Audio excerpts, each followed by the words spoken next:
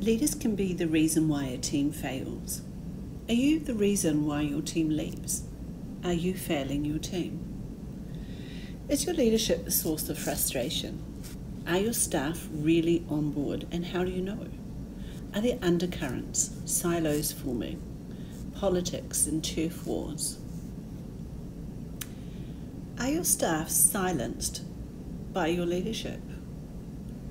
Do they wait for your final decision, or are they empowered to decide to move forward as they see fit, to grow, to decide, to develop? Or do they have to wait for you to okay the next step?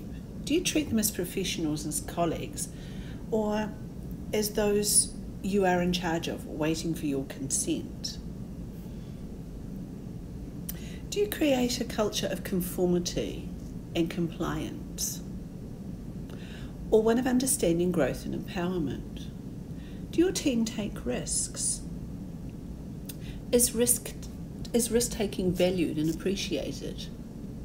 Or are you creating a team who know better but are stopped from doing better?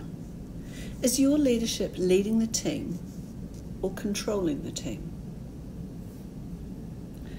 Teams begin to silo, to rumble, and the politics begin. When leaders aren't meeting their needs, when leaders become the source of frustration, when leaders are either too controlling or offer no direction at all, each is as bad as the other. People want control, strategic leadership, direction, and boundaries. Are you offering that? Are you decisive? Collaboration and consultation are important. However, many leaders have meetings under the guise of inclusiveness. Yet it is a shadow for indecisiveness and inability to make a decision. Over-meeting and always consulting drives teams mad. It consumes time when an email would do, and a decision could be made. Are you oversharing and under-deciding? What is the impact? You think you're consulting and empowering, where in fact your team see it as frustrating, time-consuming, and it positions you actually as indecisive. You begin to undermine yourself. Meetings for the sake of a meeting, when in fact you could be making that decision. You destabilise the ship and actually appear wishy-washy. Do you offer direction? Are you setting the focus? Setting the direction pathway for others? Can you articulate your direction, your vision, what you want from your team, as a team, as individuals over the next term, 6 months, year? Do you share this? Are you a communicator? Do your team feel that you offer a sense of purpose and direction? Have they bought into this? And how do you know? Are you setting your team on a pathway where they can make decisions, work independently, and they're getting on with their part of the plan? Are you allowing them to decide? The checking of balancing, the balance of checking in and not. Have you set boundaries and made the not negotiables clear?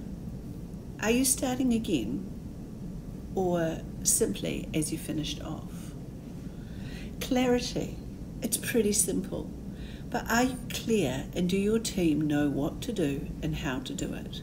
Are you making decisions that are focused, purposeful, and with confidence, that offer the clarity that people need to do their job? Are you approachable, or do you have favourites? Do you portray yourself as a leader, or are you actually undermining your actions, your work and your presence? Are you present, or jumping from meeting to meeting behind a screen attached to emails or other requests? Do you respond or react? Are you in fact the leader? Leaders can be the greatest source of frustration. Most players leave the company and team, not because of the work and tasks asked of them, but because of the leader's inability to lead. Rarely will the team speak up, but they will speak with their actions. With the silos that form and the politics that evolve. Skilled leaders watch for this. To not is dangerous. One day you may wake up without your team. Sadly, it will be the excellent ones who leave. They won't say much. They will just leave. They would have given you signals and would have tried to change, to adjust and to tell you. But they know their efforts are falling on deaf ears. They won't kick up a fuss. They will just go. The positive of all of this will be they are very likely to have learned from this and more often than not have taken their frustration to begin to lead in other settings. Your inability to lead is often the motivation that they need to move into leadership. Is it time to revisit your impact?